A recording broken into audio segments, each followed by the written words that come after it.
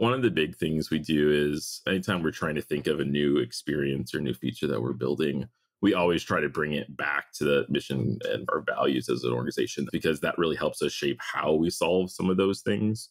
So I think a good example is our product details page. When we set off to say, okay, how do we do this? We took a little bit different approach of we want to show this kind of information, that kind of information. And we work with our sommelier partners to say, hey, how would you explain this? If I were a customer at a restaurant, what language would you use, or how would you contextualize that answer for a way that I would understand, but is still true to a sommelier and how you would evaluate something or explain something?